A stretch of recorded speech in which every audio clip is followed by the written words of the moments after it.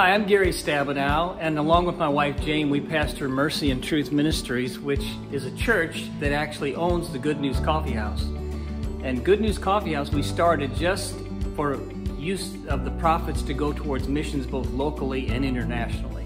And so that's what we do with when you come in here and buy a smoothie, a frappe, a breakfast panini sandwich, or an Italian soda, or ice cream. It's the profits of that 100% go to missions, not to our church, not to staff or anybody else. So I just wanted to thank everyone who has blessed us with your business and then also your donations. Many people have donated towards us, towards the missions, and it's been amazing. Last August, Jane and I went and fed and clothed these orphans, 53 orphans that are in Mpigi, Uganda at Children Divine Center.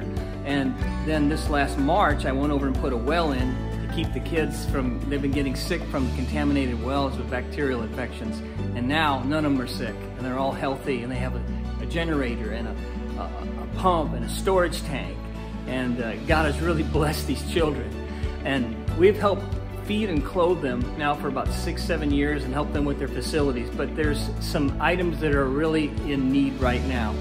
The government just came and inspected and asked us that within 90 days that we upgrade the bunk beds from wooden ones to steel ones, because the old wooden ones we bought are kind of run down, they're starting to break apart.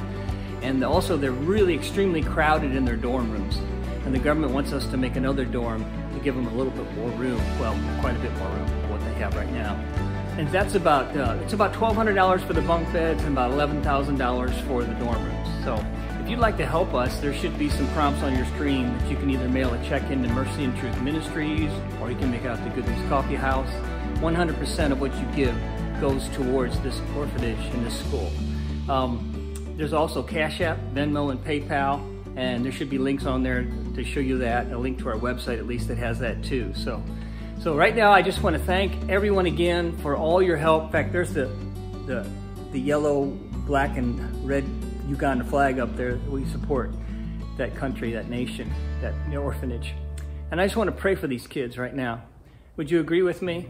Father, in the name of Jesus, we ask that these children of the Divine Children's Center would be able to continue to have a safe place, that they would remain there getting instructed, getting an education, learning about the Word of God, getting the imprint of what Christianity is about and the love of God's all about, that it would continue on. We ask it in the name of Jesus, that you bless them and bless that ministry, Lord. And Father, I pray for everyone that's watching this video right now that you would bless their homes, bless their communities, their churches, bless their workplace in the name of Jesus Christ. Let them feel your presence. Let them feel your love, Father. Meet their needs. Supply everything that they need according to your riches and glory. We ask in the name of Jesus Christ. Amen. Again, thank you for everyone who has contributed and blessed this ministry.